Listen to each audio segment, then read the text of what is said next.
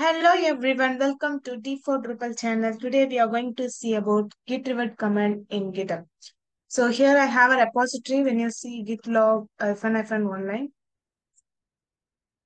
git log -hyphen online. So you can see there will be only one commit and also ls. So I have only one file and cat readme.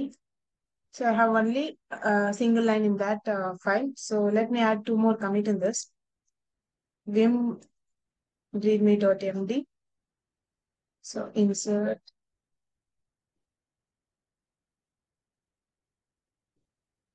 second line added.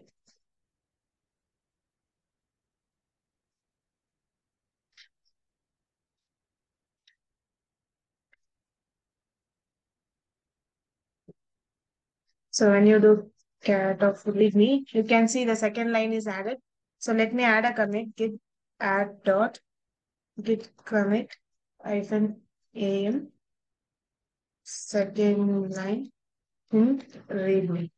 Okay. So let me add two more commit and another next I'm going to touch new file touch new dot txt. Okay, let me add this as a commit.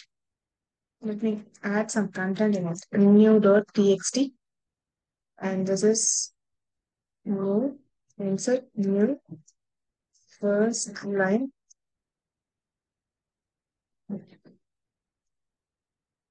and git add dot git commit hyphen am added new line in new file. And then next I'm going to vim same file when insert second line and git add dot git commit hyphen am second line new file. So currently I have around four commit now. So git log -hyphen online. So you can say I have four commit. So last two is on readme and the latest two are on new file. Okay. So let me push it. Git push origin main clear. So git log -hyphen online.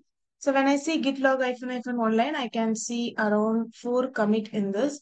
So what I'm going to do now is that I'm going to revert this particular commit. So the particular commit changes will be reverted from your repository.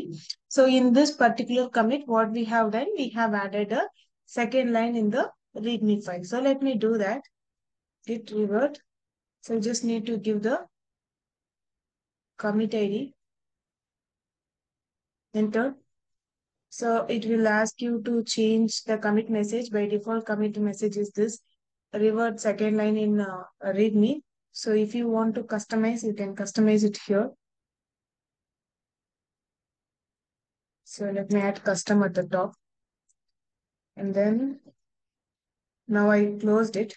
So next you have to push origin main. Enter.